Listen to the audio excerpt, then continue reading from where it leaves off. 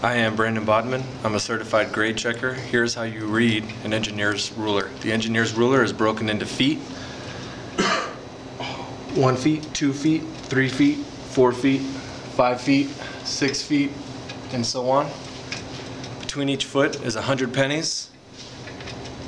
The 1 represents 10 pennies, 20, 30, 40, 50, 60, 70, 90 pennies, and 100.